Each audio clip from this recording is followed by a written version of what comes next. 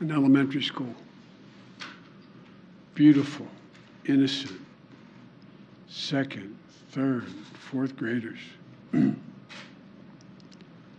how many scores of little children who witness what happened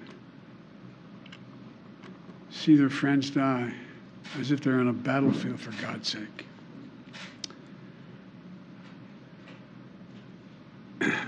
They'll live with it the rest of their lives.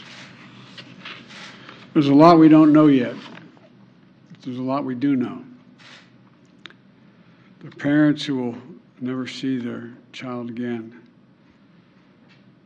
never have them jump in bed and cuddle with them. Parents will never be the same. To lose a child is like having a piece of your soul ripped away. There's a hollowness in your chest. You feel like you're being sucked into it and never going to be able to get out. Suffocating. And it's never quite the same.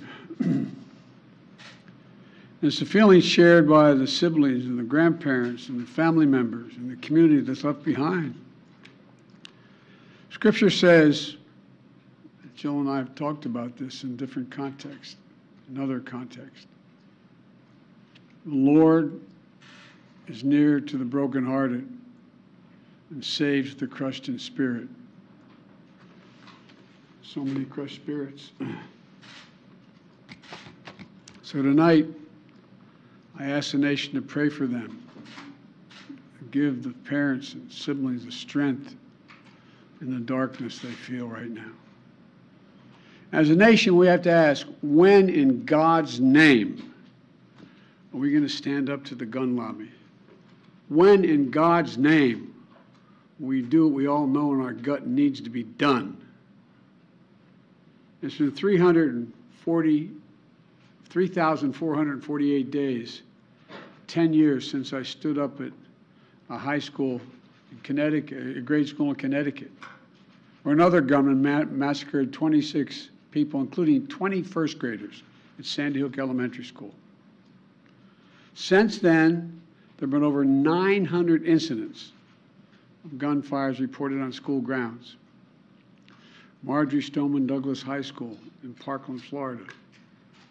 Santa Fe High School in Texas. Oxford High School in Michigan. The list goes on, and the list grows when it includes mass shootings at places like movie theaters, houses of worship, as we saw just 10 days ago at a grocery store in Buffalo, New York. I am sick and tired of it. We have to act. And don't tell me we can't have an impact on this carnage. I spent my career as a senator and a vice president working to pass common sense gun laws. We can and won't prevent every tragedy, but we know they work and have positive impact. When we passed the assault weapons ban, mass shootings went down. When the law expired, mass shootings tripled. The idea that an 18-year-old kid can walk into a gun store and buy 2 assault weapons is just wrong. What in God's name do you need an assault weapon for except to kill someone? Deer aren't running through the forest with Kevlar vests on, for God's sake. It's just sick. And the gun manufacturers have spent 2 decades aggressively marketing assault weapons, which make them the most and largest profit. For God's sake, we have to have the courage to stand up to the industry. Here's what else I know. Most Americans support common sense laws, common sense gun laws. I just got off a trip from Asia, meeting with Asian leaders. And I learned of this while I was on the aircraft. And what struck me on that 17-hour flight, what struck me was these kinds of mass shootings rarely happen anywhere else in the world. Why? They have mental health problems. They have domestic disputes in other countries.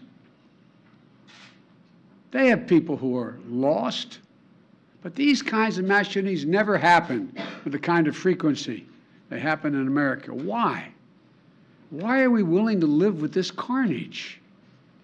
Why do we keep letting this happen? Where in God's name is our backbone to have the courage to deal with it and stand up to the lobbies?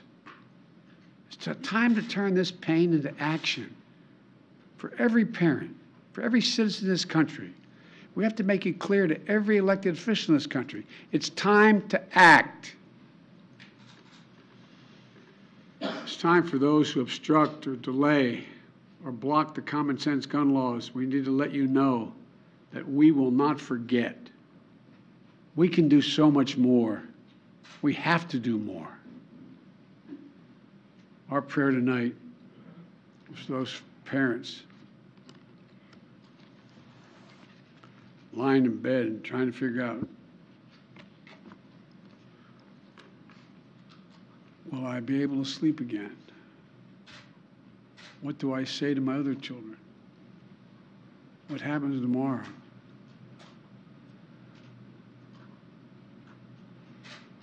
May God bless the loss of innocent life on this sad day. And may the Lord be near the brokenhearted and save those crushed in spirit, because they're going to need a lot of help and a lot of our prayers. God love you. Sir, will you go to Texas? Sir, will you go to Texas?